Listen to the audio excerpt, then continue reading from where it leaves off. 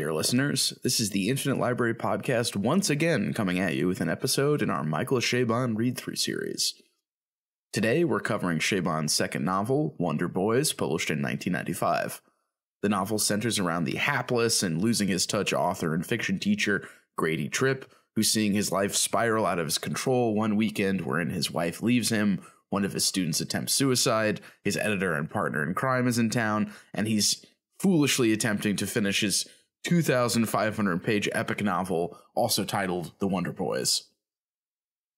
This is one of those well-plotted literary fiction novels where the main character is having the worst best time of their lives, and all the setups pay off. There's some great similes and images every few pages in Chabon's wonderful style, and having spent some time in the orbit of an MFA program, this book captures the feeling perfectly, with various people commenting on each other's prose styles, personal successes, and gossipy, dramatic social lives. John and I go a bit long on this one. Our conversation touches on the phenomenon of the second novel, Chabon using Wonder Boys to reflect on his future, and what the novel calls the quixotic nature of male friendship. We hope you excuse the somewhat rustic and in-the-room feel of this recording, and we hope you enjoy the conversation.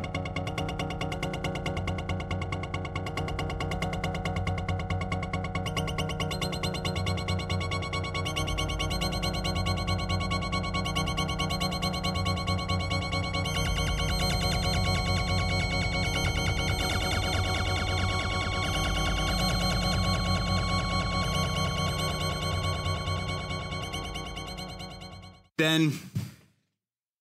John. So good to be looking you. Here we are live in the studio, the Infinite Library studio. Well, I mean, we always record in person, in spirit.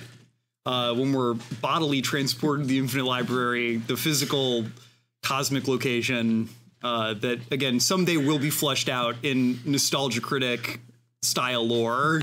Yeah, we'll have long explainer videos to tell all of the various rooms of the Infinite Library. Yeah. And we'll fight like a demon who wants to make everyone read Percy Jackson or something. Yeah, the demon will force everyone to only read YA books. But today is not that day. Thank God. Yeah. But Ben, you were in St. Louis. We were bodily transported from the vantage of sitting at my dining room table instead of from polar opposite ends of the country in St. Louis and Bloomington, Indiana. Yeah, I was in town and I figured what better for a one crazy weekend recording session for this coverage of Wonder Boys by Michael Chabon than for us to do it live in the studio. Fuck it, we're doing it live. Yeah, at the table. Yeah, so we're getting a little different energy than usual, but hey, this is a book that starts with two old friends coming together. Two friends who have made the questionable decision to go into business with one another. And they're both relying on each other's strange personalities. Listeners, when the Infinite Library inevitably falls apart 10 years from now, you can look back to this episode as a keystone to why, maybe. Yeah, much like in Wonder Boys, we're writing our names on water here in terms of our I'll have found a twinkie new co-host. An up-and-coming twink podcaster, and I'll be embroiled in my numerous relationship fiascos. Then I will no longer be producing my epic podcast about the man without qualities that ends after episode 600. Okay, slight digression. Yeah, digression, yeah. I had an Audible credit to use this week. There's a Man Without Qualities audiobook. Really? Yes. Is it complete? Let me check, actually. Because, I mean, we've talked about Man Without Qualities on this podcast before, but one of the, I remember reading a specific academic argument that said, in being incomplete, The Man Without Qualities is actually the most complete it could possibly be, which is a fantastic academic circular argument to just be like, since he couldn't do it, he completed his uncompletable intentions. So it is 60 hours and 30 minutes long. Wow, that's manageable. Yeah. I think that is the long. No, I have seen one longer audiobook, and it was the complete series of The Decline and Fall of the Roman Empire. Wow. Which I think clocks in at like 120 something hours. Jesus. Yeah. But Gibbon was a real freak. Also, The Decline and Fall of the Roman Empire might be one of the best books to signal that you're a learned person, just by talking about that. Like, it's one of the, like, I'm a smart guy and this is my smarty pants book. Wow. All right. Well, that's enough broadcasting how erudite we are to the listeners.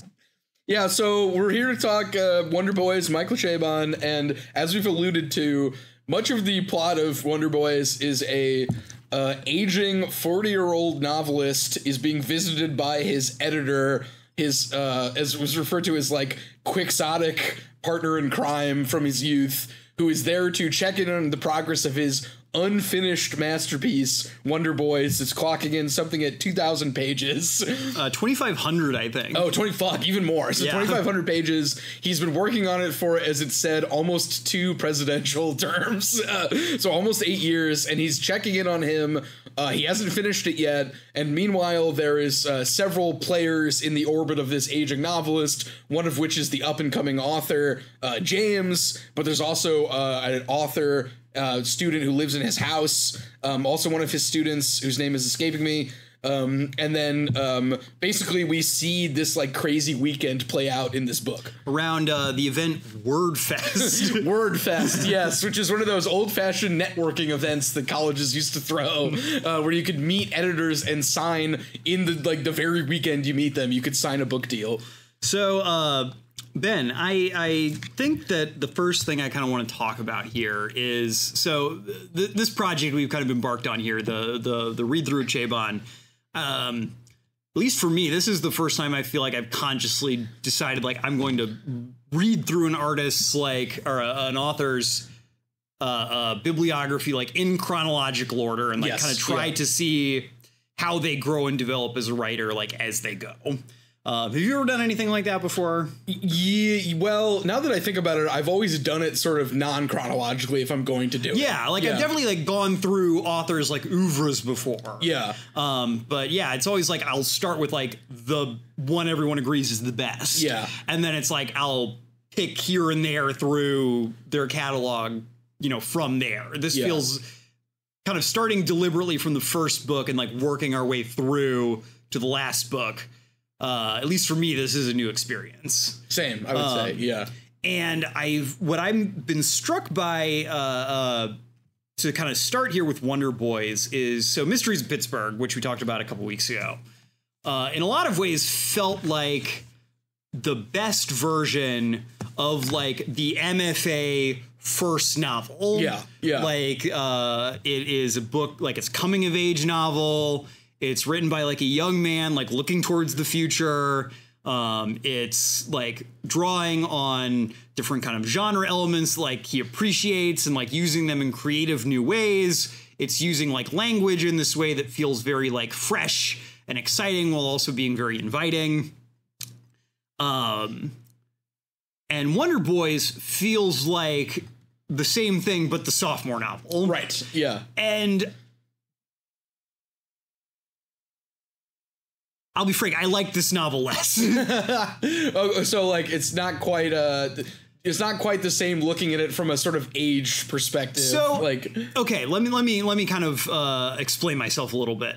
So I think that the sophomore any artistic project is usually kind of not necessarily the weird one, but kind of the one, like the whole idea I feel like in culture is that's kind of where you're working things out. Yeah. You're trying to really refine like what you're trying to do as an artist. Like the first work is this kind of spontaneous like eruption of talent. Yeah, you're not even thinking it through consciously at times. It's just happening. You're just you're just trying to do it. Yeah. You're just trying to like get words on a page or paint on a canvas or, notes on a staff, and the final outcome is something you're looking towards, but you have no idea if this is going to be successful. You're just trying to do it. Yeah. And that kind of desperate energy, I think, kind of can give you a lot of momentum that can create something really, really special. Even if you then go on to create better work down the line. Right. The sophomore work, and I think Wonder Boys is, like a good example of this. Like, you've done it. You've done the thing. You've written a novel. It was successful. It got bought. You've made, like, presumably for Chabon writing in like the late 80s, early 90s, you've made like a respectable amount of money. Well, remember, he had a huge advance on Pittsburgh. It was like tons of money, way more than you usually get. But especially like back then. Yeah. Or way more than you would get now, even for like a very promising debut. Yeah. Whereas this novel feels like someone still looking towards the future, but like looking at the future with a very different eye, like with an eye of a very different kind of uncertainty in terms of, so Wonder Boys Mysteries of Pittsburgh felt like a novel written by someone who had no idea what their life was going to be like. Yeah. And didn't know if this writing thing was even going to work out. Wonder Boys feels like a novel written by someone who writing has worked out for them in this way that, and we'll get to this, like kind of doesn't happen anymore. Like that he's secured the bag. Yeah, the bag is secure. He's got a job lined up. Like his life path is constraining. Is like narrowing rapidly. And even though he's theoretically succeeded at this thing he wants, he's like looking into, like in this case, we did the math before we did the show. Chabon wrote this when he was like 34, 35. Yeah. So he's kind of looking at himself as like an early to mid 30s guy looking at an early to mid 40s guy and being like, is this where my life's going? And is this like what I'm going to be happy doing? And I think that, and I'm not sure because it's been such a long time since I've read his next book, Amazing Adventures of Cavalier and Clay, which is the book that really kind of makes his long-term career. Yeah. That's the book that like people today will tell you like that or Yiddish Policeman's Union are like his classic. Those are the ones you read first. Yeah, those are like the ones I read first. Yeah. But like that's the book. Those are like his opuses. Whereas Wonder Boys feels like a person who is wondering if he has an opus in him and still kind of leaning on things that served him as a budding author, but I think he has grown out of. Yeah. And along those lines, we mentioned it, but it should be noted that in between writing Pittsburgh and Wonder Boys, he tried to write an opus, the 1,000-page quote-unquote shipwrecked novel Fountain City, which is about the construction of a perfect ballpark. And as he had said multiple times, he would be writing this, much like Tripp does in Wonder Boys, and think about all the things he could be doing instead, and still he's doing this. And he basically was working on it for years and years, and then one day he just decided to abandon it. He didn't tell his agent, and he wrote like a complete draft of Wonder Boys in like, I think 6 or 7 months. And then he told his agent, hey, I know I said I was working on Infinite Jest 2 or whatever, because it would have been like, I guess David Foster Wallace hadn't written Infinite Jest at that point, but like something similar. But instead I have Wonder Boys. And so like to me it's like, as you were saying, it's almost a nice dodge as to what's expected of him, where it's like, oh, do I write the big novel? Actually, I'm just kind of going to use what I know and I'm going to invert the telescope. So like Mysteries of Pittsburgh is happening to a character in this book who's not the focus. They've already had their Mysteries of Pittsburgh. They're 40 years old. Like they've made a lot of things that they regret and they sort of follow their impulses. How do you tell a story about that? That's how kind of Chabon gets out of this like sort of hole that he's dug himself, like with Fountain City. Yeah, yeah. No, and I think that like again, I don't think this is a bad book by any means. I just think that knowing what came before and what comes after this, this novel felt a little ephemeral to me.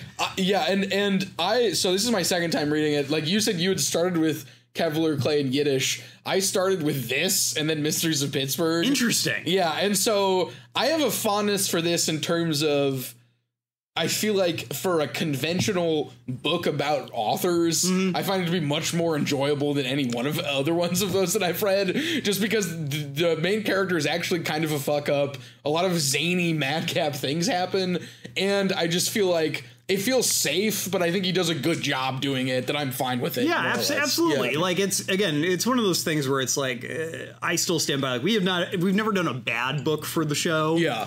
But I think that this novel feels safe in a way that I mean, Chabon is definitely an author who, he's a crowd pleaser. Like, that's kind of why we're talking about him, because we want to look at somebody who is like, kind of bridge that commercial literary gap in a way that a lot of people struggle to do. And that does kind of sometimes lead to like safer writing in a way, like, you know, this is not an experimental novel by any way, but it feels like a little too safe. Like, I don't know. I read this kind of in conjunction with finishing up A Confederacy of Dunces. Oh, excellent. It's a great book. And I felt a little similarly about both of them in that they both feel like novels written by someone who is confident in their abilities, but hasn't quite worked out what they want to say about anything. Well, do you know about what happened to him? About the writer of Confederacy of Dunces? Yes, I do know his story. But I got to the end of that book and the end of this book, and I was like, this felt like someone kind of writing like a TV script. Well, but the crazy thing about Confederacy of Dunces is, just as a sidebar, is that like, he was working on it in his room. He lived with his mother, much like in the actual book. His mother is constantly like banging on the door, asking him to see what he's working on. And he's like, "Get away, Mom, I'm working on my masterpiece." He writes Confederacy of Dunces. He kills himself, and then his mom finds the book and is like, "You should publish this. This is actually really funny." And the editor goes, "You know what it is," and he just decides to publish it. So like, I think that's an interesting contrast with Chabon, who like, could have just flamed out. Like, Fountain City could have never gotten written. He could have, as some of the stories attest to this, he could have been one of those guys that doesn't he could have gotten a job like working for an ad agency and just not written anymore. So like, and he kind of like is able to succeed, and I think that's certainly why like this is sort of like a crowd pleasing plot where like the main character, despite being kind of like a horrible person, gets a happy ending. Because like, why not? You know, well, like I said, I think it's a good book. I just think that knowing where we're going. Oh, yeah. This just feels like, again, it feels like a sophomore novel. It feels like someone working out like what they actually want to do as an artist in a way that like, just because of like the way market forces work, like, you have to do this. You have to have your work on display to the world before you get to like the thing you're really known for. You know, I think it's something that we both try to think about as kind of, I guess, literary critics of, we'll say, a Marxian bent. You know, the context, you know, the economic context in which work is made. And it's like, it's interesting to me that, again, it's like, we don't have, you know, the stuff Shakespeare did when he was like 15, right? You know, we don't the training, or, you know, or just the experimentation. You know, there are a lot of like canonical works that we think of as kind of these eruptions of just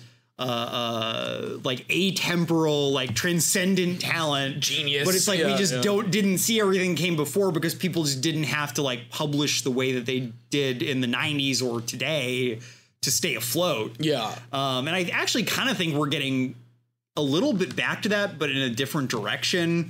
Where basically so few people can get published in a way that matters that by the time you get your first novel published, like we were talking a little bit about a book that I'm not like crazy about, but Manhunt by Gretchen Felker Martin, which is her first novel. She'd written and like kind of, I guess you would say, like self-published like 5 novels before that are technically like they're still available. But they aren't like official. This is the break. They weren't like published. And so you can, at least in her case, you can see how she develops. But like there is, I think, this element today now where people can write for years and years and years. And they're like, I've written a novel. I didn't get published and it was bad. But I did it. And my second novel will presumably look different than maybe what Chabon's first novel looked like, because I'll have actually written a novel before that.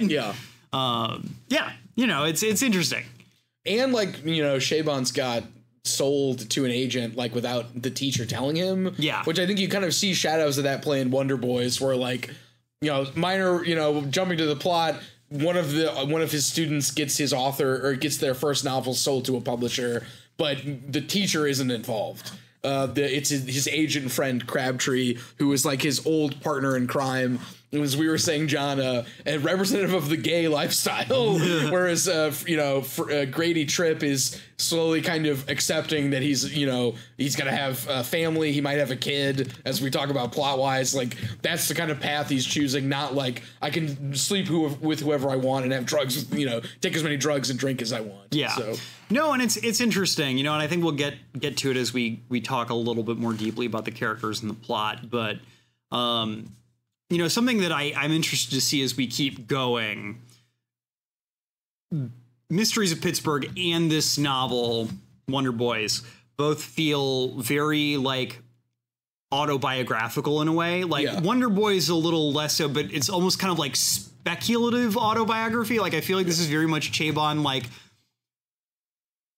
putting himself like in the shoes, like where he thinks he might be in 10 years, and like changing Grady's like superficial characteristics like just enough that it's like it's not literally him.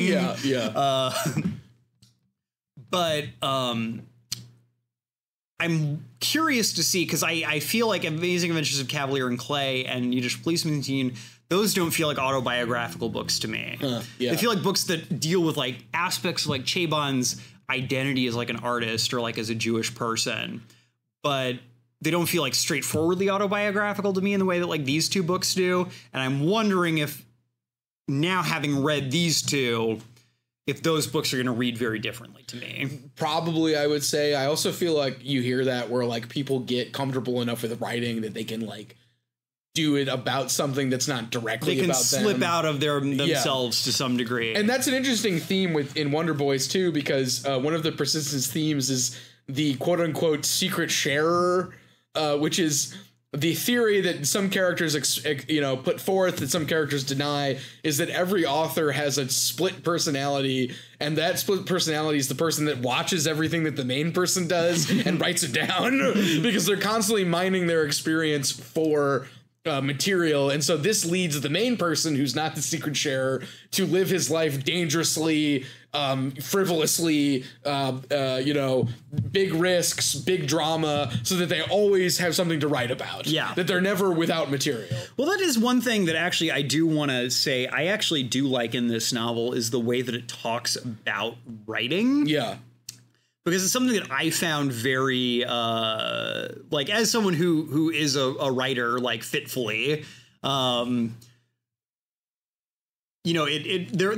felt some truth there. Like, I definitely remember, like, being younger, particularly, and having that same kind of apprehension of, like, oh, to be a writer, like, I constantly have to be, like, looking at things going on around me and, like, taking notes and being like, oh, I can use that person for this. I can use that person for that. I can use this experience in my life for that. And also, like, this idea of, like, the midnight illness is a way that Grady like refers to writing as this kind of compulsion that, like, keeps people up into the night. And, like, I had a night this week where, like, I could not get to sleep because I just, like, had so many different ideas going through my head in terms of, like, I could write a story about that, I could pull that into that, I could pull this thing that I read in this thing into that, and I'm probably a worse writer because I don't just get up and do it when that happens to me. I just grit my teeth and, like, try to will myself to go to sleep because I have a day job. Be gone, stories. Get thee to a nunnery. Stories. It's interesting. Art is this very strange activity. I think all art, not just writing. I think writing kind of manifests a little differently because it's such a solitary activity. Yeah. And I'm sure this is something we'll talk about, as we can get into this book and get into the show. Writing is this thing that, like, you do all by yourself. Like, writing is supposed to be this wholly, like,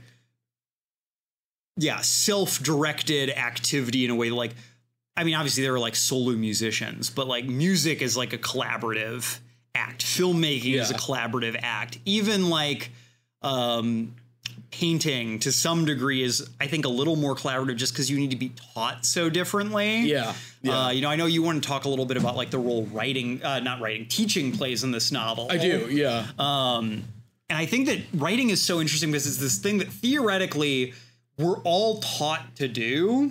And, you know, from grade school, like everybody can, you know, write a sentence basically in this country, you know, as long as you are not like totally impoverished or, you know, to the point where you basically didn't go to school or you have like a severe like intellectual disability, and not to talk down to people who are in those situations at all. But, you know, most people can at least write like a sentence. Right. Yeah. And so there's kind of this idea, and it's something that I've tried to confront in my own work. Again, it's like this thing where it's like theoretically anybody can do it, in a way that like not everybody can like paint like, you know, Pollock or Da Vinci or what, you know, whatever great Klee. You know, it's like even kind of basic painting requires like a very different like level of technical instruction in a way that most people feel like they at least think that they have gotten like the technical instruction in their kind of just basic education. Right. Yeah. We don't have to take painting classes. Yeah. Gen Ed. And I think that writing is really weird in that way, in that it becomes very frustrating when you can't do something because you feel like you should be able to do it. Yeah. In this way that, like I play guitar and I draw like in my free time, and it's like if I can't do something in there, like I don't feel bad in the same way, where it's like if I'm really struggling with like describing like a landscape in a piece I'm working on, or like I can't figure out the right way to like have this character talk, like I feel like I should just be able to do it. Yeah, it feels like not making a shot in pool where you can see what you're supposed to do and you line the shot up and it misses and you go like, well, fuck. Like, like what are we doing here? People who are more experienced in their art forms like feel similarly, but I think again, just kind of coming at it as like a lay person to some degree, I think that there is just a unique thing with writing in that regard. Yeah, and occasionally, like everyone in this book is a writer, or in case of Crabtree, like an editor and been around writers. But occasionally, Crady will be like, this person in this class just can't do it. Like a truly awful writer. She's writing some children's book that eventually does get picked up at the end, I think is the joke. That somebody does publish her dumb children's book, but he was like, yeah, she just can't do it. She always is very critical in the workshop for whatever reason, you know. Well, I think that's interesting because I think that that's something that the book actually does kind of point to, like with Crabtree too. So if we haven't been clear enough, Crabtree is okay. I'm going to step back for a second. Let's do like a quick rundown of our characters. Yeah, character rundown. Yeah, I feel like we've been really like kind of all over the place so far today. We have our main character, Grady Tripp, who is a successful novelist. He's written 3 books. He's currently working on his 4th, The Titular Wonder Boys. Which is basically Fountain City. It's, 2,500 pages. But it's kind of like a Southern Gothic, like, chronicle. It's like a boomer novel, basically. It's this exhaustive, like family history novel that's like looking at like America in this very, like, allegorical way, decade by decade, doomed family lines, the birth of the family. It feels like like a straight male version of Bellefleur is kind of the vibe that at least I got, and Ben also seemed to get. Also, I was intrigued in reading it just because there are lines about how multiple chapters have no main characters and they're just descriptions of landscapes, and I said, yes, chef, I'd have some of that, please. But anyway, so then Crabtree is his friend who is his editor, and he met in college and then basically realized that he wanted to be an editor. Yeah. So Crabtree has written and has been published, but has kind of realized that he is better suited to be an editor. I like that he's been published a story about Sherlock Holmes meeting Adolf Hitler, and somebody says this is a great trick performed by a child. Is what one of the characters says. He meets.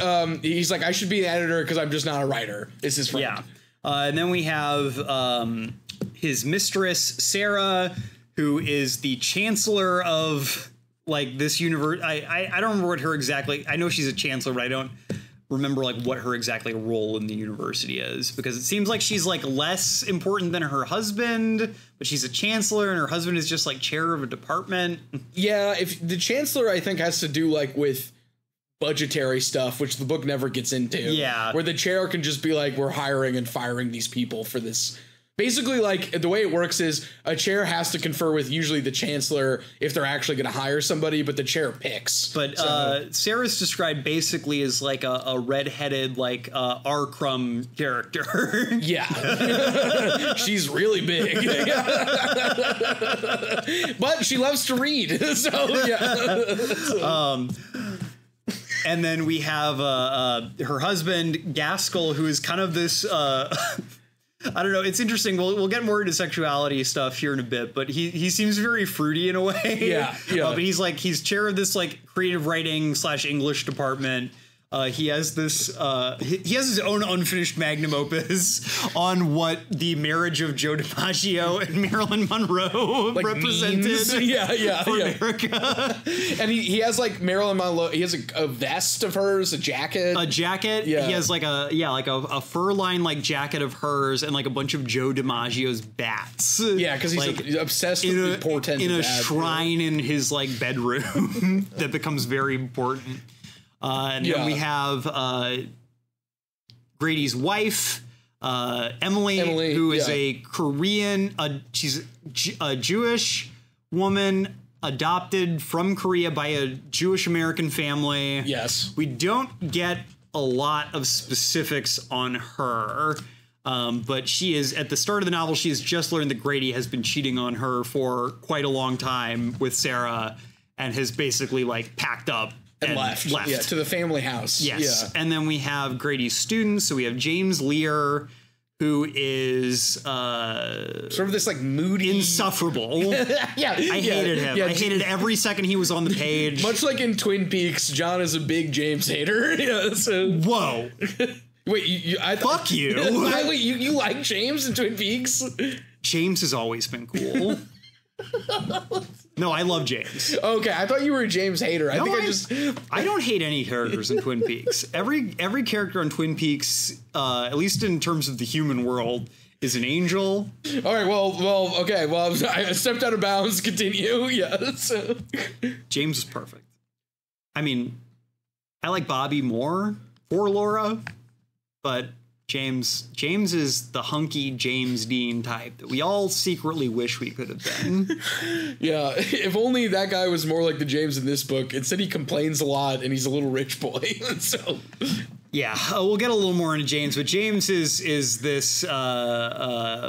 He's a compulsive liar. He has a very stilted prose style, is what we're told. His writing is described as being dragged across shards of glass. But he is obsessed with like old Hollywood, which Frank Capra as well. Yeah, Frank Capra in particular. And he writes like these kind of tortured books about like small town Pennsylvania life and Catholicism. Yeah. We'll get into James is very important, but I loathed him. And maybe it's because I could see myself in him in a way. And then we have one of the more minor characters in the book, but I think still important. We have Hannah, who is kind of she is a sexy young blonde, was Mormon or raised Mormon, ex-Mormon, writing student of Grady's, who he is obviously very attracted to, and she's very clearly, I think, very attracted to him.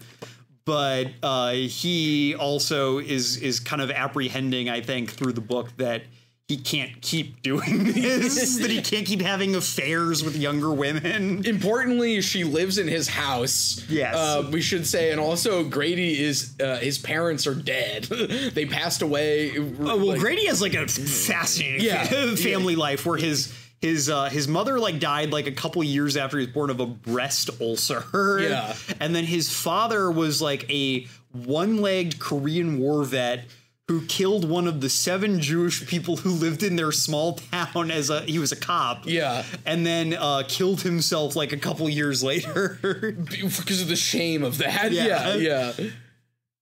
And so Grady is like a weird character in a lot of ways. Yeah. Like, again, I think that he's clearly Chabon, I think, trying to look into the future and think about like, what type of person might I be in 10 years? He's this guy, he's been successful. He has published 3 novels. He's landed a tenure track position. Yeah. Like what seems to be like a fairly prestigious creative writing program. Like they have this word fest thing where, like you were saying, Ben, like people come from all over the country to this like event, networking, and they network. And again, like you can be like a student there and you can leave this like networking event like with a book deal, and like kind of have your future set for you.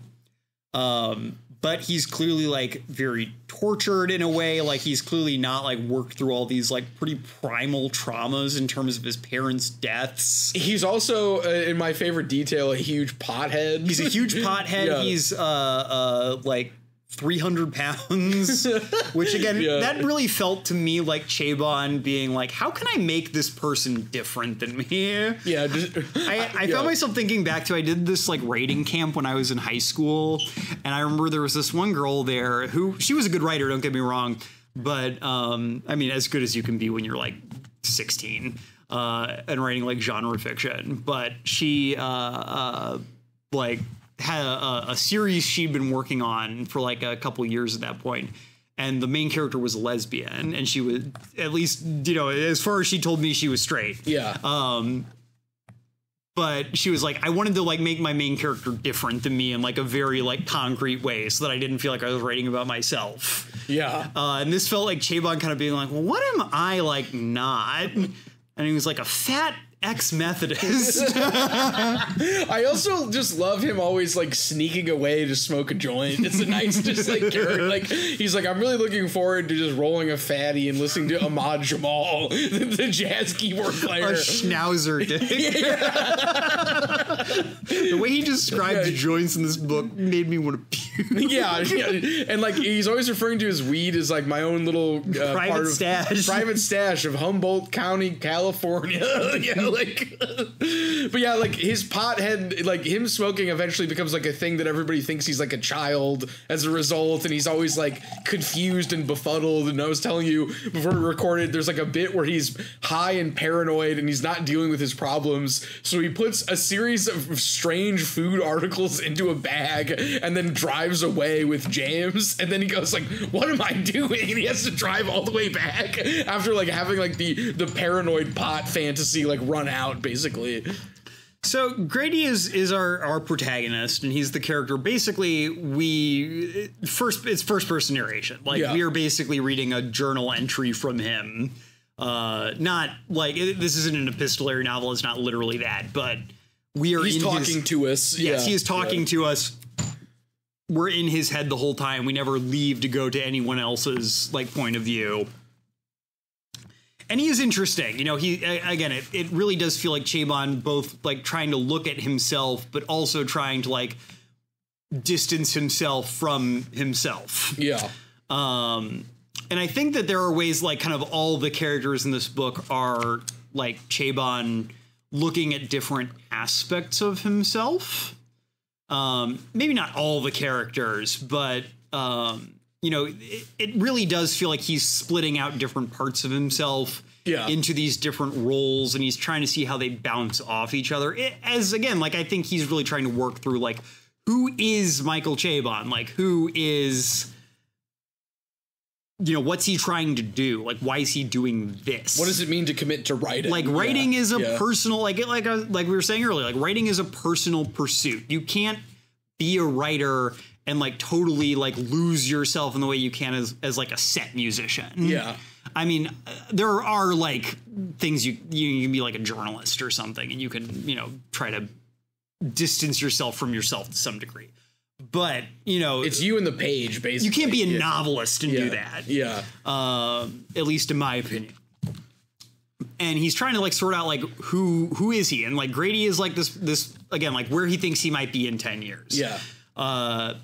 Crabtree, I think, is kind of his kind of latent bisexuality that I think is this thing I never knew about him until we read Mysteries of Pittsburgh. Yeah, and that's, as we that talked I think about, is actually like a really interesting like kind of wrinkle in his work, because as long as I've been alive, like he's been like this married guy, like he, you know, has a very kind of typical bourgeois writer, you know, middle class lifestyle. And like, that's not to put that down. It's just like, I didn't know he was, you know, had a bi phase at the very end. So I don't really know like what he identifies as today. But yeah, Grady feels like him kind of trying to work through like, what does it mean to be maybe kind of gay with it? Yeah, and given that like Crabtree has been like partying and having, you know, a lot of like casual sexual partners, whereas Grady's been like falling in and out of marriages. He's been in 4 marriages, like he can't seem to commit to anything. Cheating on people. And I'd like to read one small bit. Go for it. So this is after Wordfest. They're going to a bar that they used to go to, and Hannah, who's been hitting on Grady, wants to dance with him. And so they're dancing, and you get what you were saying, John, I think the multiple versions of Chabon in this scene. So I've been rereading Arsonist, she told me, to cheer me up, I supposed. It's so great. She was referring to my second novel, The Arsonist Girl, an unpleasant little story of love and madness I'd written during the final days, down inside the doomed bunker of my second marriage to a San Francisco weatherwoman, who I'm just call Eva B. It was a slender book whose composition had cost me a lot of misery, and I had a pretty low opinion of it myself, although it did contain a nice description of a fire at a petting zoo and a pretty good 2-page sex scene in which my reader was given a taste of the heroine's rectum. It's so tragic, fucking tragic and beautiful, Grady. I love the way you write it. It's so natural. It's so plain. I was thinking it's like all your sentences seem as if they've always existed, waiting around up there in style heaven, or ever for you to fetch them down. I thank you, I said. And I love what you wrote in your inscription, Grady. I'm glad. Only I'm not quite the downy innocent you think I am. I hope that isn't true, I said. And at that moment, I happened to catch a glimpse in the smoky mirrored wall of the hi-hat of an overweight, hobbled, bespectacled, aging, lank-haired, stoop-shouldered Sasquatch, his furry eye sockets dim, his gait unsteady, his arms enfolded so tightly around the bones of a helpless young angel that it was impossible to say if she was holding him up or if, on the contrary, he was dragging her down. I stopped dancing and let go of Hannah Green, and then Janis Joplin ceased urging us to not turn our backs on love, and the last of Hannah's requests came to an end. But so such a scene of her being into him and him sort of mining his tragedy for this, you know, what he writes. Yeah. And then just being like, what are we doing here? Basically, like, why am I dancing with her? Yeah. Well, and I think like James is kind of this like, maybe not wonderkind, but like this upwardly mobile like talent. Well, I would say he's kind of a wonderkin at the end, right? Because he gets called a wonder boy. I think that comes down to like the fact that I don't like him. And the fact that like I think that like if I had to read a James Lear novel, I would rather kill myself. You mean you're not a fan of the Love Parade? I would love to walk with the Love Parade off a cliff. I would love to turn a gun on the Love Parade from a rooftop and fire on them, and then kill myself with the same gun. I'd love to take a pot shot at James Lear as the master of ceremonies of the Love Parade, and then be gunned down by Secret Service like guy tried to kill Trump like 2 months ago. Remember that? I mean, I do remember that. Well, it's okay. So we won't be reading the Love Parade. Is there any other characters we need to mention? I think that's all of them. I mean, I think those are definitely like the 3 that are most like representative. I feel like that's kind of a weakness of Chabon's. I think I've noticed thus far is he's not necessarily bad at writing women, but he clearly does not, at least at this point in his career, I don't think he's comfortable with the idea of like putting himself in like women's shoes. Yeah. Of like thinking about like what might, like, I guess like in a Jungian sense, like what would like might the female version of me look like? Yeah. You know, all the women in this book are very, like, they fill very kind of somewhat typical roles, in a way that, like, the men feel a lot more developed and a lot more kind of kindly treated. I don't know, like, I don't, like, even Phlox in Mysteries of Pittsburgh from a couple weeks ago, you know, in that kind of weird way that book did, where, like, that's a book about, like, I think, like, Freudian transference. It's about, like, the way you look at other people. And so, like, there is kind of a distance there, but she felt like a real person to me. Like, I felt like I'd known people like her and known them in, like a real way. Yeah. Whereas all the women in this book feel much more archetypical. Like, I'm not saying he's necessarily treating them unkindly. Like, I don't think that, like, Emily is, like, the bitch wife. Yeah. But just because of the limitations of kind of the, like, genre constraints he clearly wants to work in terms of, like, kind of this one crazy night, one crazy weekend type of structure. The POV of Grady. Yeah. The POV of Grady. Like, I don't think, like, Sarah, like, kind of is again, like, this kind of Freudian, kind of, like, mother fit, like, the mommy you want to fuck kind of figure. She's huge. I mean, I guess he's huge too, but he spends a lot of time, like, describing her, like, how big she is. Yeah. Which, again, like, you've been holding up, like, your copy of the book as we've been talking, and, like, I keep seeing, like, willowy, twinky, like, 33-year-old Michael Chabon in the back of your book. Yeah. He's got his hand, like, and running through his hair. Like, I'm kind of wondering if maybe there's again, kind of an R. Crumb complex going on there. Well, and, like, Sarah, his wife. Well, like, Hannah's kind of this, again, like, idealized, like, she's, like, a better writer than, or at least he thinks that she's a better writer than, like, most of his students. Yeah. And she's kind of this, like, not necessarily unattainable, but kind of this, like, thing where he knows, like, this would be bad if I did this. Like, I can't, I'm in love with this person, but, like, I cannot, like, keep doing this, which I guess, like, good on Grady for. But he gets, like, weirdly close, and that's no, like, exactly. They're like, it's kind of just like, they're not like dancing in, like, a like, fun way. Like, they're, like, I don't know if they're slow dancing, but, like, it's not like dancing like they're just, like, hopping up and down on a dance floor. Like, they're, like, touching each other. Yeah. But, like, the women in this book just didn't quite, like, they're as well sketched as they can be in this kind of a book, but they just don't feel like Chabon looking at himself. They feel like him looking not even at, like, women he knows, but, like, what he thinks women in his life, like, mean to him. Yeah, and based on the differences between the two, a lot of the interactions between Grady and Sarah really speak to, like, whatever relationship he was in. Like, they feel like a mature version of some of the relationships, but at the same time, we don't really know enough about Sarah at times. And it's mostly, like, the way Grady relates to her and then to Emily. And I wanted to note, in the scene where he eventually goes in to check on Emily at the Cedar, there's, like, this emotional hyper awareness of when he's interacting with Emily that's not there with Sarah, where he's, like, passively observing every, like, interaction that Emily does to determine if she still loves him. And then he's like, maybe I could fix things with this. And then, of course, he can't. But yeah, she just tells him to leave. Yeah, but, like, in the movie, interestingly enough, because the movie has to do certain things, just, you don't even see Emily at all. Yeah, she's just not even in the movie. So it keeps things easier that way. But I think it's interesting that, like, he goes there and he almost saves the relationship, and then, of course, he can't. It's doomed. He's ruined it, basically. Yeah.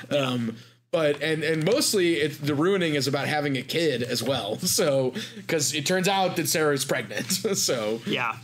I feel like we have not, like, talked about plot a lot in this book, which we've been alluding to it, but not really. Yeah. I don't know. If you like this version, if you like the show where we talk less about plot and more just go in circles, sound off in the comments. Let us know if you want to hear more about our Twin Peaks takes as well. But so I feel like we do need to kind of get into, like, kind of the structure of the book a little bit. Yeah. So again, we kind of start off. Grady, he kind of describes his life to us more or less. Like Crabtree shows up, and that kind of this Word Fest event like is kind of this culmination of a lot of stuff going on in like his life. Yeah. And they go to Word Fest, and kind of they're at basically like the core scene of the book. I think is kind of this soiree like after the after this kind of first day of like this Word Fest thing where it's like an after party at Grady kind of house. runs into like he meets with Sarah, and like Sarah tells him that she's pregnant, and that becomes obviously like a very fraught situation. Yeah. He also alludes to Emily leaving him that morning, basically. Yeah. Well, I think Hannah tells him that Emily left. Yeah. Because Hannah lives in like their basement and like funny. Yeah. saw Emily like packing up all her shit and leaving. Yeah. But like he runs into James, and I think kind of in this like attempt to feel paternal given the situation that he's found himself in, he kind of tries to like take James aside and be like, listen, kid, you know, I'm gonna like let you in on like a couple things, because like I think you have like something there. Well, and crucially, he sees James like put a gun to his head outside the party. And we find out later that it's like it's like a pearl-handled Derringer that holds like one shot. It's like a horse pistol. Yeah, and it's supposed to be like not real, but then James says it's a cap gun. It's a cap gun. So he, as you said, he takes James under his wing. He takes him up to the like Sarah and the chair of the department's bedroom, because the chair of the department has like, again, this like shrine built to Marilyn Monroe and Joe DiMaggio's marriage. He's like, I'm going to show James like the relics up here, because again, James is like an old Hollywood guy. He's a real Hollywood head. Yeah. And so like Grady somehow like Sarah's given him the combination to like get into like this closet, this shrine, and they go in there, and like James like is very struck by how sad it is. Like Marilyn Monroe's like coat is like on a hanger in there instead of, I don't know, doing something else. Yeah. I guess like being worn by Marilyn Monroe. I don't know. He does a little boo-hoo.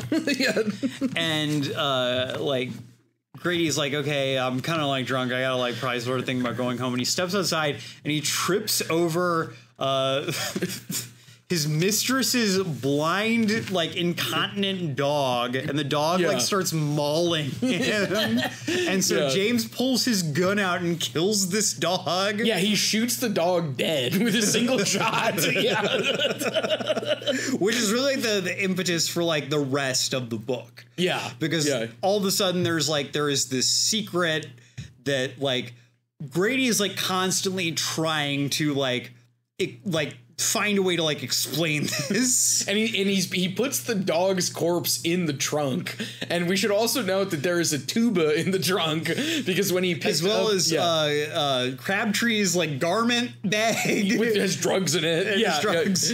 But yeah, basically the trunk of this car, which Grady has received from like an acquaintance, like as payment for a debt. Yeah, I think so. It's a very weird situation with this car, which will come into play later. But he puts all the shit in the car, and they like almost like they're like, we're gonna deal with this tomorrow. Yeah. Like they go back, they go to sleep.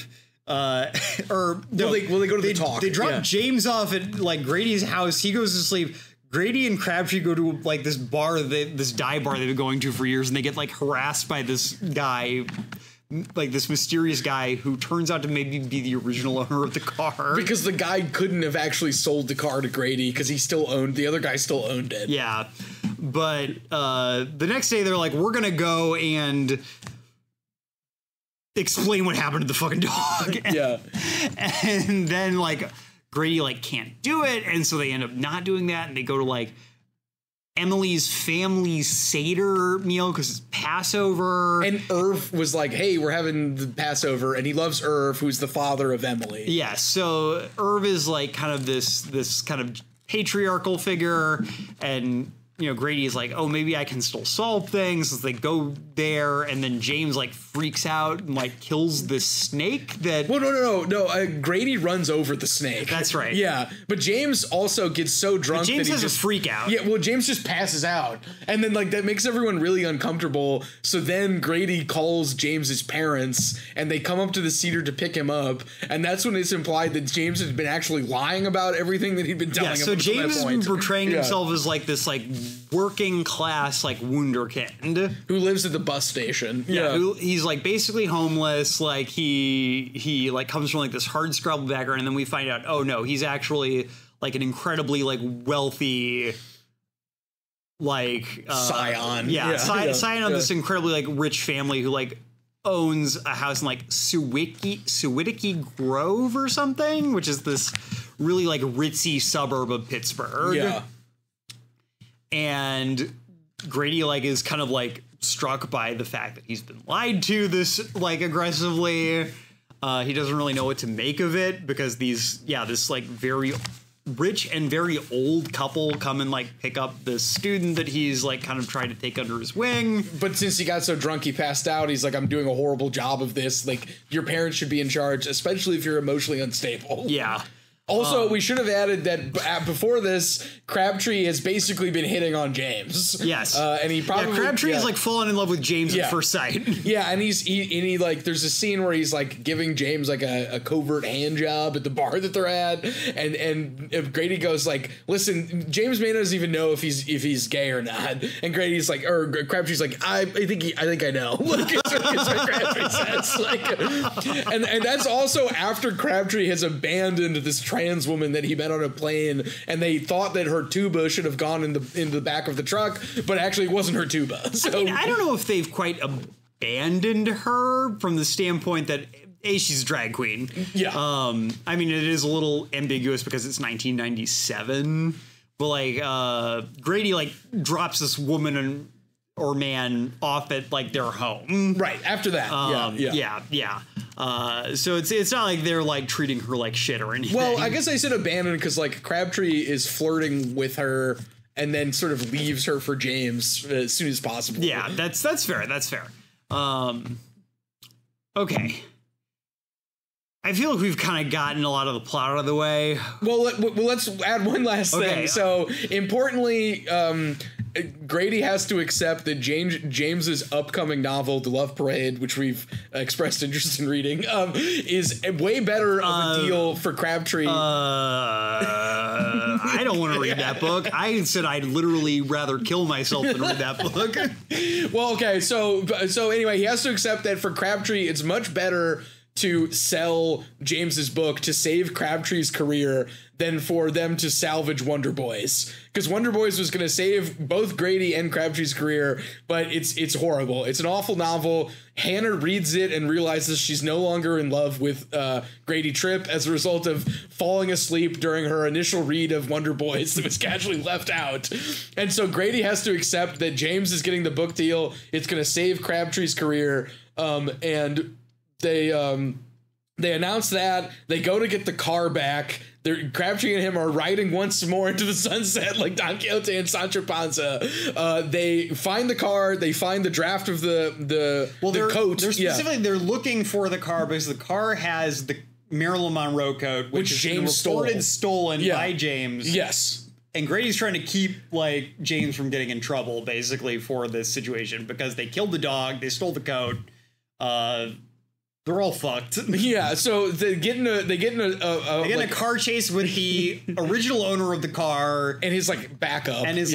Who's like the owner was like a ex flyweight boxer. Yeah. And like his like criminal associates. It's kind of Chabon like kind of trying to do a like crime novel thing again. Sort of madcap, adventure. And basically, the long story short, again, Grady has the whole manuscript of Wonder Boys, which apparently he's written on a typewriter. So 2,500 pages of typewritten stuff. Yeah, with no backup. Yeah. And they like open the window of the car and like 2,000 pages of this thing just go flying out. Right, yeah, while they're like chasing. In a car chase. Yeah, in a car chase. And like And how he gets out of this scrap is he hits the boxer with the dead snake and then throws the tuba at the other guy, which has the best line of dialogue where he goes, "You hit me with the tuba," and Grady goes, "I know, I'm sorry," and he just runs away. But yeah, so then he loses Wonder Boys, he loses the book deal, he thinks he's blown it with Sarah. And he starts crying and then he falls down and like hits his head. Yeah, so basically like throughout the whole book, like Grady's clearly unwell. Yeah. Like I don't even just mean mentally, which I hope to the listeners is obvious at this point, but like he's physically unwell. Yeah. Like he is kind of like the dog is like bitten him and like his ankle, like he can barely walk through a lot of the book. He's like hobbling. He's hobbling. He's, again, like, morbidly obese. He's constantly smoking. He's drunk through a lot of the book. And basically, like, he has this kind of, like, denouement with... Or what he thinks is denouement with Sarah, where, like, Sarah basically like, tells him, like, I told my husband everything. Yeah. Because they had both been, like... They're both... Like, it's kind of an interesting affair because they're both married. Like, they're both cheating. There's not like one person who's necessarily more in the wrong than the other. Yeah. But Sarah's like, I told, my husband, and, she's been debating whether or not to keep this baby because clearly she's like wanted to have a baby for a while, but between her career and the fact like her husband, I think the implication is a gay man. Like, yeah, she hasn't had the opportunity. And Brady's been trying to figure out like how he feels about that situation. Like, does he want her to get an abortion so that he can get back together with his wife? Or does he want her to get an abortion so that they can like be together but not have a child? Or does Side he note, keep the child? There's a great English teacher joke where he refers to this idea as the Elephant White Hills of abortion. Yes. Yeah, which is a reference to the Hemingway short story. Yeah, the Hemingway short story, which is about getting an abortion. Yes. So, yeah. But so Grady's been like trying to deal with this, and basically like Emily tells him this, and he notices Emily is like still wearing her wedding ring when she tells him this. Yeah. And he like basically has a heart attack. Yeah. Because he's been smoking too much weed. And he's just exhausted and he hasn't like slept in 2 days. Yeah. And he passes out, and then we have actually like a really beautiful chapter of like Chabon basically describing Grady like astral projecting out of his body. And kind of like experiencing like a moment of like the bliss of death. Which also like is sort of been hinted at with this other author character that kills himself. It's like, oh, like it could be that easy, but yeah. And then he comes back, and I had a little trouble with the ending of this book. Chabon and endings again, at least it's Pittsburgh. There's always this ending with Chabon's endings, at least thus far. I genuinely kind of don't remember the ending of Cavalier Clay or Yiddish Policeman's Union. It's been... I read this when I was in high school. Like, it's been a really long time. But there is this element with at least the endings of these first two books where, again, it feels like he wants to go really dark, and he pulls the punch at the last minute. Yeah, because this book really feels like there is like a different version of this book where like this is all like a dying delusion of, and he loses everything. Grady Tripp. Yeah. And he literally just fucking dies and is dead. So he like comes back to in a hospital, and like he's like, oh man, what the fuck? And like his doctor's like, you gotta stop smoking weed, man. And he's like, yeah, I guess so. Because he's a dumb fat fuck. I don't like Grady much as a character either, I'll be frank. You don't like his beautiful heart? I'd rather kill myself than read The Land Downstairs. I'd rather kill myself than read whatever his other two fucking books are. Side note, I love that his first book is called, I have it written here because I wanted to keep track of his bibliography. It's like the Bottomlands or something, but it's great that it's a book. Oh yeah, Bottomlands, 1976. It's great that it's a book about him being a Kerouacian hobo, and it came out in 76. Like that's perfect Chabon like meta commentary on like boomer novelists writing about their Kerouacian experiences, like in the hindsight of the mid 70s, where we're thinking about like America as a concept, like 1976, the bicentennial. I mean, also I think crucially Chabon writing about being a bottom. Yeah, the bottom.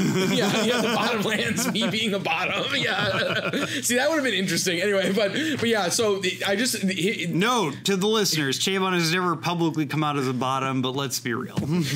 Grady saying that, like, I don't know, it's just, to me, that's a great meta commentary on, like, Grady as a boomer novelist in his heyday. But anyway, like, he comes out of, like, his brief coma... Like, this doctor's like, yeah, let's just stop smoking pot. And, like, Sarah's like, I'm going to keep the baby. I'm leaving my husband, actually. Can I come stay at your place? Yeah. And I don't know. It felt kind of cowardly. He's rescued. He gets a happy ending. Like, there's this element where there are elements of the ending where it does feel like there's a darker element. Like you said, basically he realizes like, oh, like Crabtree is going to leave me. Like he does not actually, like this relationship does not mean quite as much to him as it means to me, because I basically like let him down, and he needs to like make a living. So he's going to stay latched on to James. James is going to be like his new project. Yeah. He's going to like make James's career. Wonder Boys is gone. Like, all this shit I spent, like, 8 years writing is just down the fucking tubes. The chairman of the department, who has been told, like, he's been cheating on him with his wife, is really, I'm going to do everything I can to make sure you lose your fucking job. And he pops him in the head with a bat. Yeah, he hits him with a bat. Yeah. In front of a author named Q, who, wondering if you have any ideas on who that might have been supposed to be, because that feels like a character who's supposed to be someone. Oh, that's a good point. I didn't think about it. I did love that Q is constantly referred to as being elven. Like he's a little tiny guy who's like, he's like, oh, my secret self is a dramatic bitch. You know, like he's like the fact that he's like this diminutive little guy who's like constantly talking about how he's always ruining his own life for his art is like, I don't know. I think that's very funny. And I like that Grady, like, well, he keeps referring to Q as sort of like upsetting. He's like, well, he does have a point. Like he is somewhat right. That's what I do. And when he's getting popped in the head with the bat, he's like telling Q, like, are you getting this? Are you writing this down? I also felt like that was one climax too many. I agree. Like I felt like there's him losing everything and then him getting picked up and then him getting the happy ending. And then in between all of those is him confronting Sarah's husband who hits him with the bat. Yeah, I think that like for me, like when I think about like, okay, if I was writing this book, I would have written just a very different book. If I was writing this book, I'm not saying I wouldn't. I'm not saying it's a bad book. Yeah. I'm not saying it's a bad book. I'm not saying Chabon's not writing a good book. He's obviously a very good writer. He's a better writer than me. Blah blah blah. But like, even if great, like. I think I probably would have written this novel with like Grady just fucking dying and being dead at the end. Yeah, because but even if I didn't do that, I would be like, he comes out of his like coma like 3 months later, and like everything is like moved past him. Yeah, the world has gone on. Like he really had like he's lost his job already. Sarah's already gotten the abortion. Crabtree's moved on with James. Like he has nothing. Yeah. And he has to like start over from scratch, because I think that's a more honest way to end this kind of a story. Like I think that Chabon, I mean, I'll be frank, like I'm going to be honest. Like I think that Chabon, at least again in these first 2 books, like he is so wedded to his idea of like wanting to write books that everyone can like. Yeah. That it pushes him to write happy endings for characters who haven't earned them. Yeah. Yeah. And to pull punches where like thematically they're not deserved. And I think that this book is a lot more, I think it's a lot more poignant if Grady is, I don't want to say punished, because I don't want it to be like a cosmic sense. Like, I don't think it's like God pointing his finger down and being like, you cheated on your wife, so you will lose your career as a creative writing professor at a mid-tier Pennsylvania university. It is me, the god of justice. Yeah. But I think that, like, I think this is a novel about, like, I think it's a novel about death. Like, I think it's a novel about the death drive and, like, the Freudian sense. And I think that he pulls back at the very end. And I think this is, like, this thing that makes me, I don't know if I want to say uncomfortable with it, but this novel to me feels like Chabon, like, grappling with, in a big way, like, I really think, like, his bisexuality. And basically being like, I have two options. I can, like, choose to be basically straight and to have this kind of, like, bourgeois middle class, like, writer lifestyle. Wife, kids, stable career, et cetera, or I can be Crabtree. Yeah. I can be this guy who parties all the time, sleeps around, is unstable, and thus does not have a legacy. And it's important about Crabtree is one time Grady sort of describes Crabtree's life as writing his name on water, which is a reference from Keats. And I think it's interesting that, to me, I also took that as Crabtree being like, my work, like my novel is my life. Like, I'm living my life like it's this fantastic story with all these adventures, but also importantly will sort of disappear once I'm dead. Like, I'm going to I'm going to dissipate. Like, I am not trying to leave, like, this concrete legacy in the form of, like, children, and, you know, a like canon of work. Yeah. That is going to be, like, legible to the future. Like, I am living for myself. And it feels like Chabon, like, trying to puzzle out that dichotomy that I don't even know is necessarily, like, actually a dichotomy. Right. Like, maybe it felt like more of a dichotomy when this book was written in 1997. Yeah. And, like, obviously it was a lot harder to be, like, out. But, like, as a, like, bisexual person, like, reading this in 2024, like, there is this element where this does feel very apparent to me. Yeah. And the fact that Grady kind of gets what he wants at the end, that he survives and, like, he seems to take this advice he gets from, like, the doctor. Stop smoking. He stops smoking. He gets he quote unquote, like, gets serious about his life. Like, he has the kid with Sarah, presumably. And, like, he's, like, settled into this bourgeois lifestyle. And even, like, kind of losing Crabtree. He kind of did pull punches on this one, but I also was thinking about how, like, let's say he had gone with the full, like, author who loses at everything ending. I think in that way it would parallel with the August Van Zorn character, who we haven't talked about, but who's, like, this sort of pulp horror author that initially drew Crabtree and Grady together. It would also parallel with the other author who didn't make it, whose name is escaping me, but he's some guy that they sort of is legendary for basically, like, ruining his life as a result of being an author because of the various whims of fate and sort of certainty in which it comes into being an author. So in some ways, thematically, that would make sense.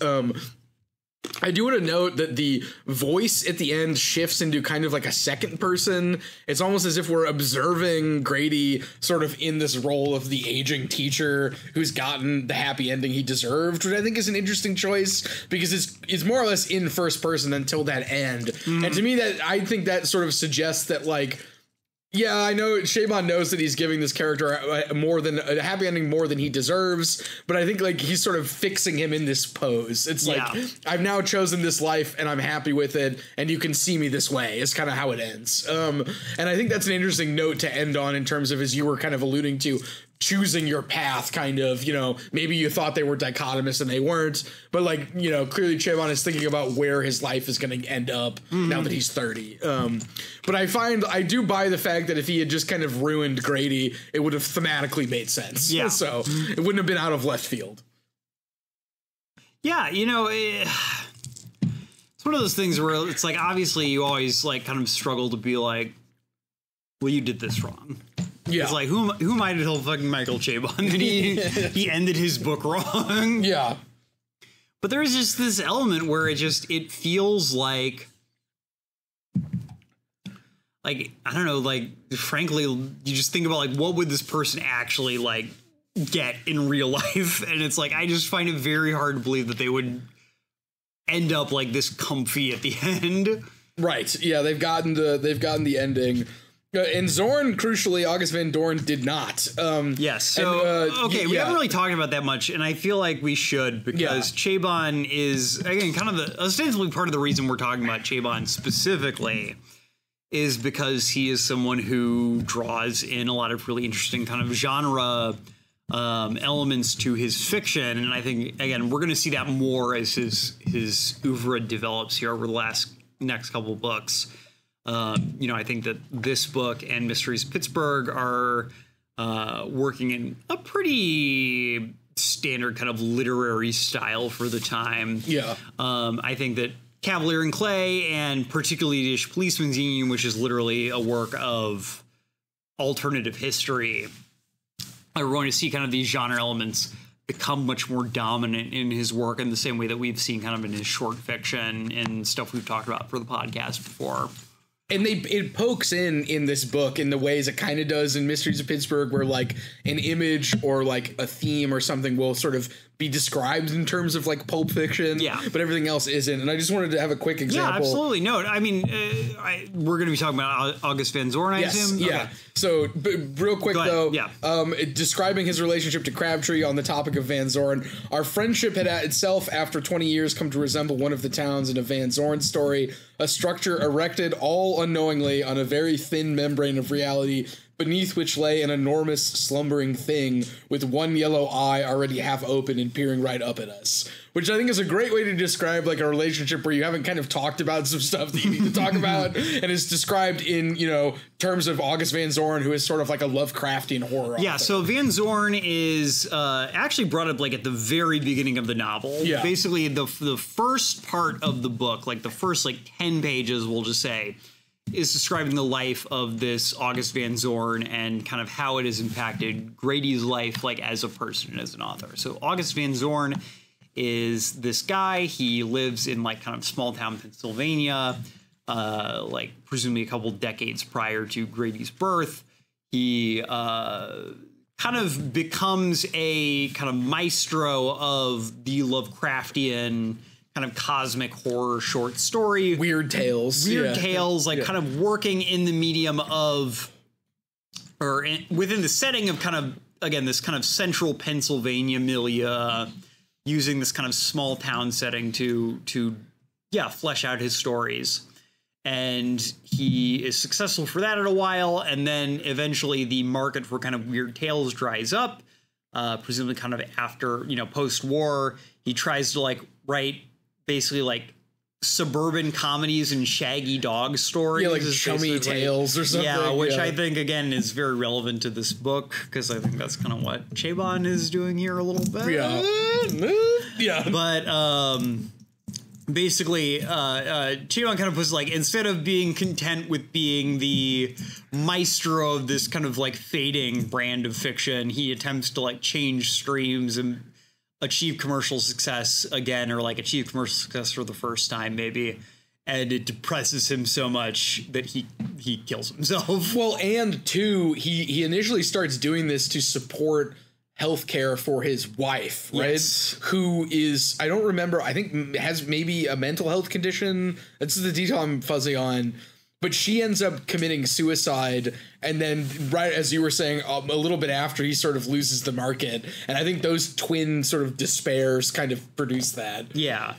And so, again, like, when I think about this book, I find myself thinking a lot about, like, okay, again, I'm going to do my customary thing for the podcast at this point, which is where I do, like, let's be totally honest, like a pretty kind of Pat Freudian reading. That's right, listeners, it's Freud time. Okay. So I think like Mysteries of Pittsburgh, I mean, again, Chabon is clearly an author who is conversant with Freud. Like, there's a reason why Mysteries of Pittsburgh starts with literally Art going to the library and checking out like a book about like letters Freud wrote. And writing his paper about it. And writing his paper about it. Like, Chabon is not doing that, like, he has clearly read this stuff. He knows, like, even if he's doing it subconsciously, like, this is, like, stuff, like, is in his background, like, in his thought process as he's working. Like, I think Mysteries of Pittsburgh is a novel. It's about transference. It's about the way you look at other people and the way that, like, you try to, like, have other people, like, fill your fantasies to, like, fill your sense of yourself. And you end up taking stuff from them for yourself as well. Exactly. Yeah. You know, that's what that book is about. I think this is a book that is about the death drive. Like, it is about this sense of ending, about the sense of, like, the ways that your life is constrained and the ways, like, that tends to manifest itself in self-destructive or like particularly like repetitive tasks. Yeah.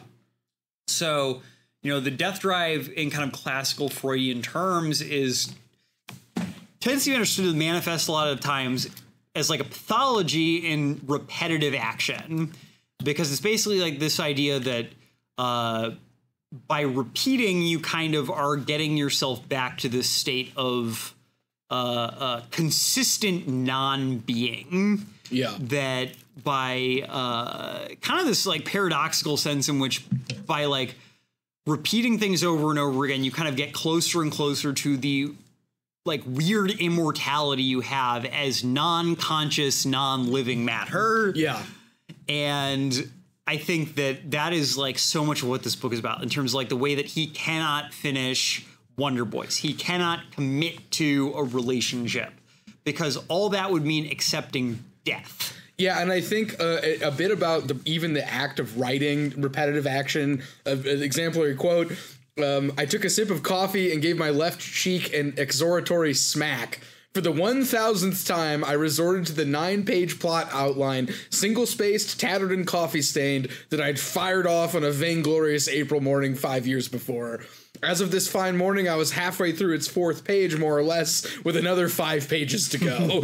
An accidental poisoning, a car crash, a house on fire, the births of 3 children, and a miraculous trotter named Faithless, a theft, an arrest, a trial, an electrocution, a wedding, 2 funerals, a cross-country trip, 2 dances, a seduction in a fallout shelter, and a deer hunt. All these scenes and a dozen others I had yet to write, according to the neat headings of my stupid fucking outline. 9 central characters and a lifetime's worth of destiny that I had for the last month been attempting to compress into 50 odd pages of terse and lambent prose. I reread with scorn the confident, pompous annotations I made on that distant day. Take your time with this, and this has to be very, very big. And worst of all, this scene should read as a single vast interstate of language 3,000 miles long. How I hated the asshole who had written that note.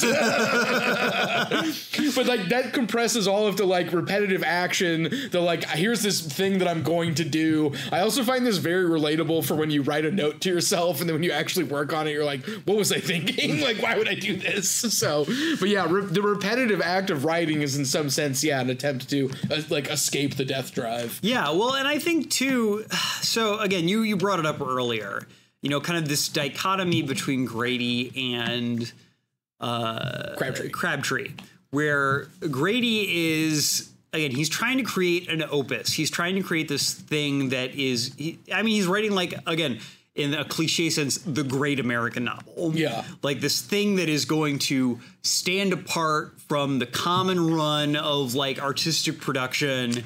And this is going to be like my proof of existence. Like this is going to be the thing, like it's going to become canonical. Like I am going to like be able to prove that I exist in this way.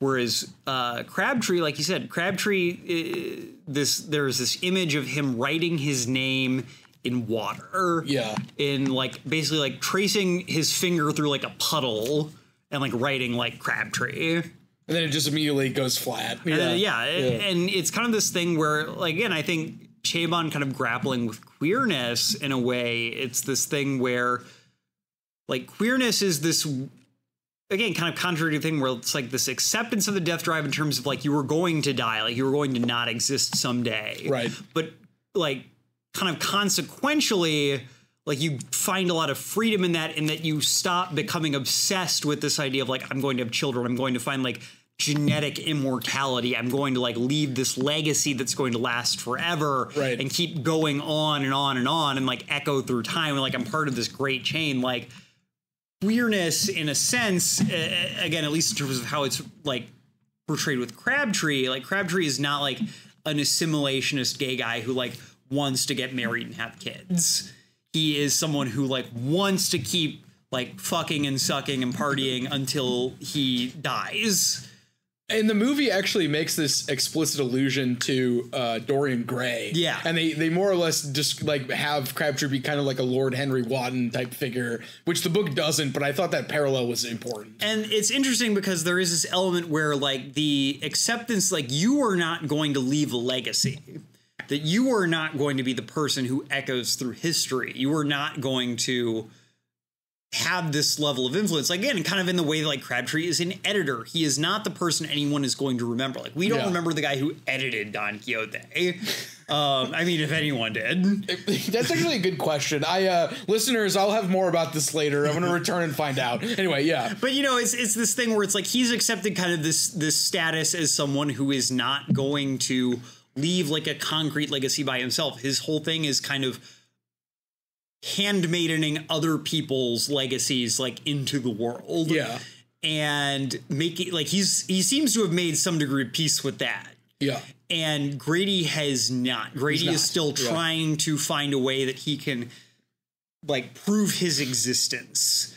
That he can like make up for the like primal sin of like kind of killing his mother and like his father like dying so early. Yeah.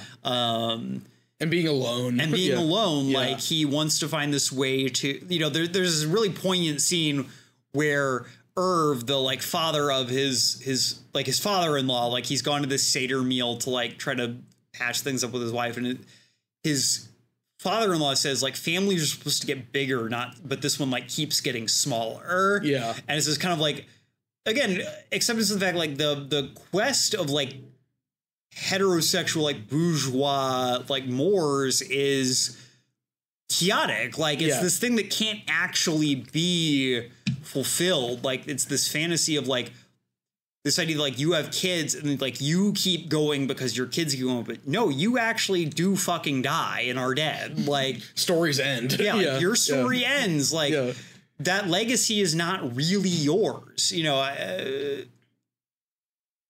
At some point, like, again, even the people who like, even if people are like still around when like the big crunch happens, like the universe literally collapses on itself, like that's the end. Like there are like limits on existence in this way that I feel like within the context of this novel, at least, like queerness for Chabon seems to do in this way that straightness cannot, and that necessitates like the happy ending. Yeah. And I think also I have a bit where Hannah actually gives him feedback on the book, and it just struck me that the book is about giant family genealogies. Of, like things persisting and going on despite America changing. But when Hannah actually gives him feedback, just say it, Hannah. Come on. It starts out great, Grady. Really great. For the first 200 pages or so, I was loving it. I mean, you heard me last night. I heard you. I said my heart squeezing itself into a tight fist of dread. But then, I don't know what. Well, then it starts. I mean, parts of it are still wonderful, amazing, but after a while it just starts, I don't know, it gets all spread out. Okay, not spread out then, but jammed too full. Like the thing with the Indian ruin. Okay, first you have the Indians come, right? They build the thing, they die out, it falls apart, hundreds of years go by, it gets buried. In the 50s, some scientist finds it and digs it out. He kills himself. All that goes on and on for like 40 pages, and I don't know. She paused and blinked her eyes and wondered for a moment at the novelty of administering criticism to her teacher. It doesn't really seem to have anything to do with your characters. I mean, it's beautiful writing, amazingly beautiful, but...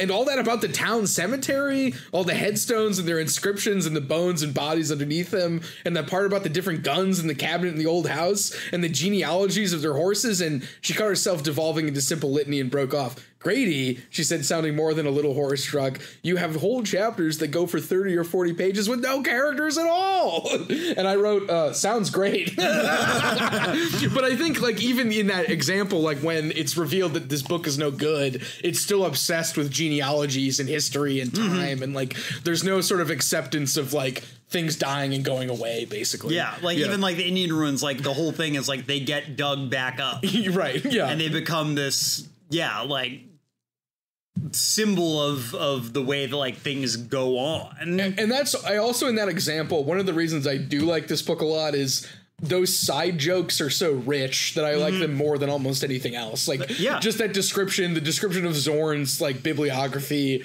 the Sisters of Darkness story that obsesses both Crabtree and Grady. Like, Chabon's very good at like one-off gags that feel really big. And I like those a lot. No, absolutely. I mean, I think we both agreed in kind of our pre-show discussion, like our favorite part of the book was the description of like Van Zorn's life and oeuvre.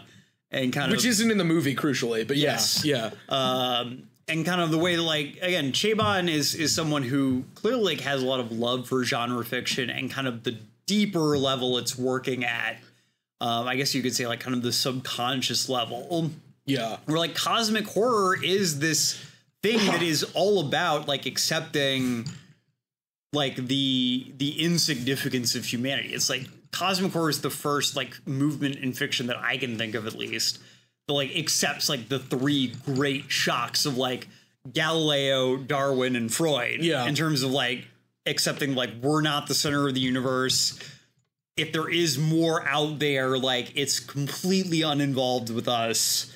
And that this kind of, again, like, like you're saying, like patriarchal history that we trace, where it's like there is this grand, like, teleological progress of humanity, like, charted basically through the course of, like, male patrilineal descendants. Fathers and sons. Like, is complete nonsense. And that it has no, you can't find any peace in that, actually. That any sense of peace you find in that is delusion. And that's, like... And Chabon uses that kind of as a stand-in for like really emotionally intense moments or confusing ones.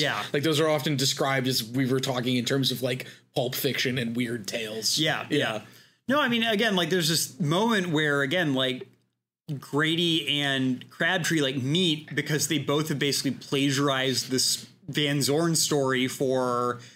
they each plagiarized one Van Zorn story for like a creative writing class in a different way. I love that Grady's is like pseudo Faulknerian. Because Grady's always getting accused of being a pseudo Faulknerian, which I think is very funny. So, but they know like Van Zorn's oeuvre well enough to like recognize it in each other. And so like that's like where their initial bond comes from. And I don't think the book makes the case like Grady is secretly gay, but there is this element where it's like they have this connection and then Grady cannot fully embrace the connection because like he necessitates like this other thing that Crabtree does not need. And there's an interesting scene where he sort of sees James after James has spent the night with Crabtree and he sort of realizes that like, oh, they're a thing now. James like accepted that like he has like a gay side at the very least, and that has changed him in this way. Like Grady does not feel like he could have this level of like a revelation about himself. Yeah, and along those lines, I did have a question for you, John. Do you think Grady is a good teacher? Is it possible to tell? So it's a little hard for me to say because. Like, I've never been in, like, an MFA program, for one thing, and I've certainly never been in an MFA program in the mid-90s. But the times we see Grady, like, talking about his students, he's very critical, but, like, not in a way that feels particularly constructive. Like, it doesn't seem like he's particularly interested in, like, getting his students to be better writers so much as he's... I don't even know if he's particularly interested in getting them like published, but if he has an interest, it's in that. And also, I don't know for certain, but I've heard tales of like 90s grad school was a lot more like you would have like a seminar, you would do something for an hour, then everyone, including the professors, would go outside and smoke cigarettes in a big circle, and then they would go back in and do the other hour. So I think there was a little more like hanging out with your students in the 90s, that then due to probably like sexual scandals and other things, like some distance was put up a little bit so that stuff doesn't happen. So I mean, I think part of it is just that when I think about this book, you know, something that is really interesting about this book is this way that like You know, I can't do the math off the top of my head, but it's like we were both very young when this book came out. Yeah. Like we were pre-literate when this book came out. Yeah. And so like it's been a long time since then. And this feels like a book that is kind of taking for granted a certain like literary landscape, and particularly like a certain like trajectory that you could have as a young writer that just does not feel realistic anymore. Yeah. That makes it kind of hard to judge exactly like how realistic it is in general.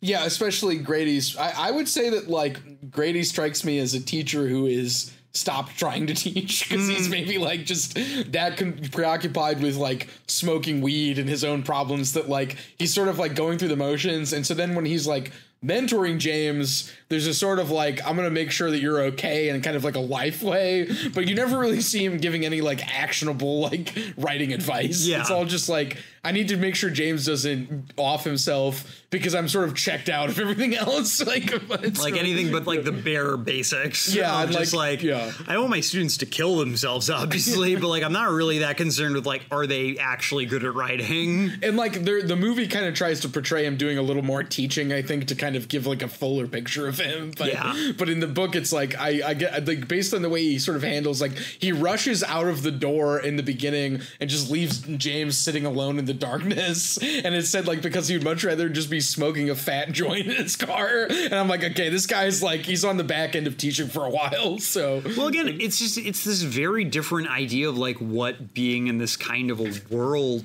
I think used to mean. Yeah, where like I think that like the kind of like MFA circuit is so different now, where obviously, like, MFA's, like, being a creative writing professor has always been, like, a little different than being, like, a regular professor from the standpoint. Like, you're not researching. Like, you're expected to publish, but you're expected to publish, like, in a very different sense. Like, you're supposed to be, like, getting commercially published by, like, Doubleday or Penguin. Getting like, stories in places. Yeah, it's not so much like, oh, you need to, like, get into journals, like, for your, like, groundbreaking work on like the theory of creative writing. Like there was kind of this element where it was like it was almost more like an apprenticeship or like there's like a craft thing you're here for. And I mean I'm sure that's still somewhat a thing in MFAs, but craft is a big word. Part of it is this thing where, again, like the thing that's really weird with this book is that this is like a world where again, I hate to sound like such like a fucking doomer, but this is like a world where like everyone is assuming that there is like an endless market for like middle-brow literary fiction. Yeah, readers, publishers, critics, the whole package. Like no one in this book except Van Zorn, who is dead, is a genre writer. Yeah. Like no one is, everyone in this book is presumed to be writing like, middle-brow literary fiction about like families and America and bourgeois like stuff. No one is like thinking about like the marketability of their work. No one is like clearly like Grady. I mean, Grady is maybe a little bit hampered by that from the standpoint, but he's clearly like writing something that is kind of experimental. Like it's experimental because he can't like get it together. It's in a bad way, but it still sounds fascinating. Like I made that joke about Man Without Qualities, but you could say Man Without Qualities is like many things happen without characters. Yeah. Like there are chapters that are just digressions on topics the author's interested in. And again, that kind of gets back to what we were talking about a little bit before in terms of like the political economy of writing. Yeah. But it is just this very different thing where it's like writing in this book is a career like being a doctor or a lawyer. Yeah. And as long, like maybe it's a little bit more bohemian in terms of like the type of networking you're doing and kind of the assumptions that there are in terms of how you're supposed to comport yourself. But as long as you can like fit a certain like number of social norms and like you make the right connections, like you will have a like bourgeois middle class lifestyle if you want it. at worst you'll be Crabtree and you'll be like able to create a career like on the periphery of this world where you're not a writer, but like you're an editor or a publisher or something like that. And you can still like literature is still like a sphere unto itself. Yeah. In a way that like today, like I've thought about going for an MFA at certain points in my life. And I just keep coming back to like, well, I would be paying a lot of money for basically nothing. It would be time to work on your writing, but yeah, like the word fest would be less material. Like there wouldn't be a word fest. It would just be like you working on your stuff. Well, and then I could get an MFA and maybe that would help me get published, but guess what? Even if I got published, I'd still have to have a day job. Right. Yeah. And so there's kind of this element where it's like I would just be learning to comport myself to a certain like commercial view of fiction. To maybe, have a better version of getting published, but in doing so, like, I'd be compromising basically for nothing. Yeah, that's the other interesting thing about Zorn is because he's not, Van Zorn had to do it for money to support his wife. Yeah. And he was already had another job. So he would do it like, he would write really late at night, which is great. He describes hearing the rocking chair really late at night. You know, he would drink the midnight disease, you know. Yeah, and so it's kind of this thing again where I feel like I said this, like it's kind of this like backpedaling to like an earlier version of fiction writing where it's like it's not something you can support yourself on, but that kind of gives you more freedom in a way. Yeah, yeah. And they like Van Zorn. Like they talk about other authors. Like I think one of the parents of Emily's family really likes Lawrence Durrell, who is somebody that I know about because I'm a freak, but like you don't hear about anymore. And he was like a guy who had these grand, ambitious projects with multiple characters and historical settings, and you know, like the kind of great man fiction kind of stuff. Yeah. So, and you know, I think that. So again, we're writing this in the context of like this last week. There's been a lot of stupid literary discourse on the internet, as there is every week. Yeah. To quote the great Matt Christman, we'll paraphrase actually. This is the stupidest week in the history of literature, only to be trumped subsequently by every other week in the future of literary history. Yeah, this is the architect in the Matrix going, this is the 6th time that we have run this YA lit simulation, and rest assured, we've gotten increasingly efficient at it. But I saw some conversation about kind of this idea, like basically like the current kind of thing where it's like authors need to be like socially conscious, more or less. This idea like it's the role of art to like save the world, which I think in particularly becomes a problem in literature because A, again, like we were saying, it's this like very self-directed thing, and B, like this is like a situation where we find ourselves where I don't want to again be too doomer and be like, oh, literature's dead. But it's this thing where it's like, I don't know, movies are going to keep being around. Video games are going to keep being around. Whereas it's like, there's this idea where it's like, people who are working in literature feel a lot more doom. Yeah. And so I think that like kind of creates this weird atmosphere where it's like people become all the more desperate to like be socially relevant because like, oh, well, no one reads, but maybe if I write a book about like, a gay POC, like young person who can do magic, like that will like hook enough people in that they'll read the book and like I'll be able to make like a little bit of money off of it. Yeah.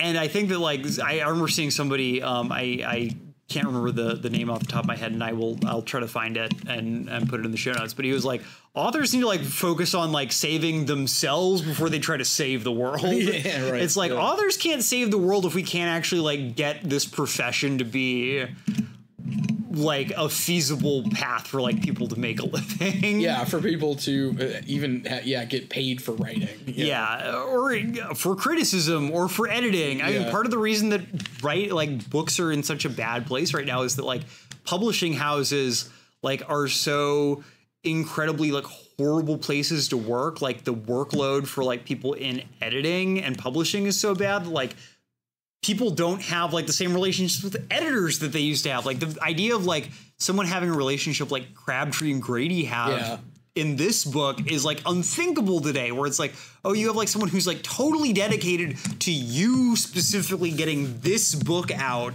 and they don't have 10 other people that they're trying to like get to pump out work, is unthinkable today. Yeah, and the like sort of like having to juggle numerous edits on various things. Yeah, and it's like this thing where I don't have the answer to any of this, but it's like people who are passionate about literature, like we need to be figuring out like how do we get people into literature, unless we're accepting that like this is not a career anymore, this is a hobby.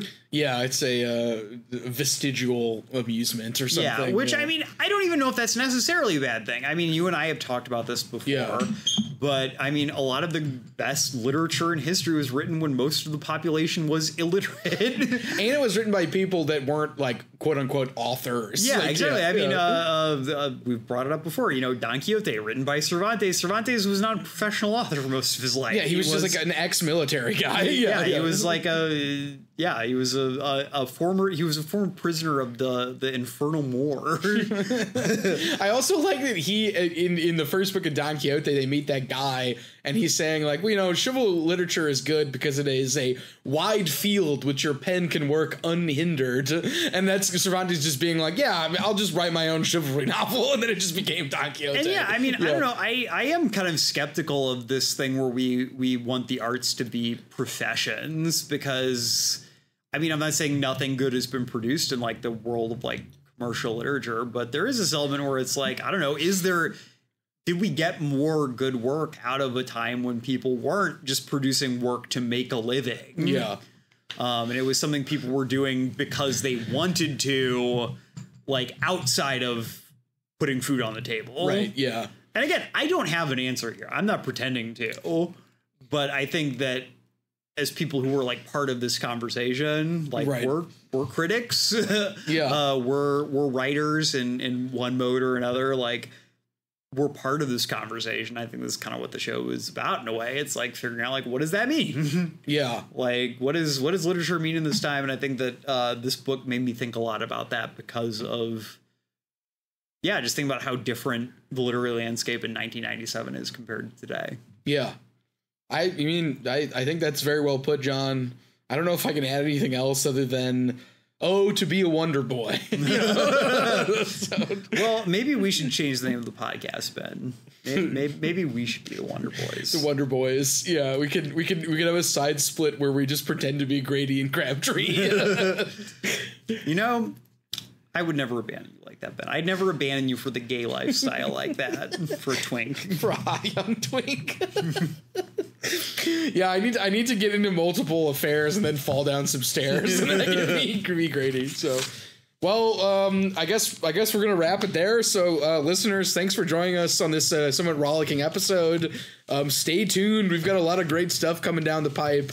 Especially for spooky season. Yeah, no, we got a fun bonus coming up here soon. We're going to keep that on the DL in terms of what that entails, but rest assured it's going to be fun. Very Van Zorn-esque. Yes.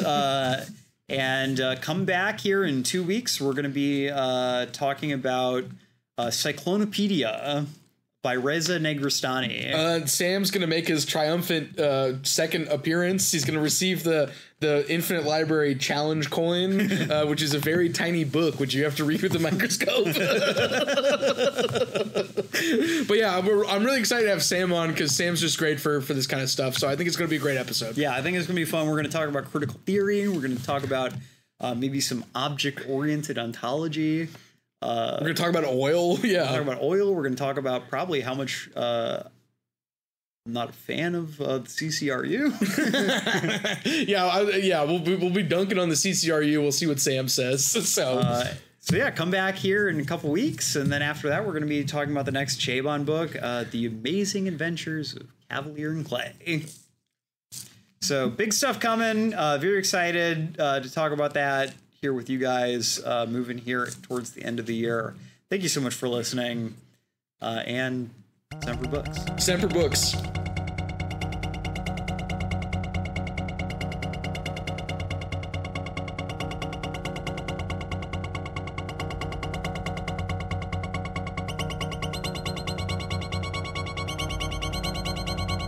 Thank you for listening to The Infinite Library.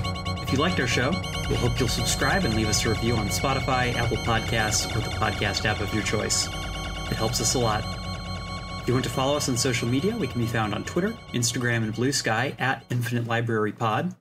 If you'd like to contact our team directly with episode ideas or feedback, you can email us at infinitelibrarypod@gmail.com. Our intro music is by Amos Legend in the Forest of Mayhem. Our outro music is by DJ Daggy Diggs, and our logo was created by Lars Noir.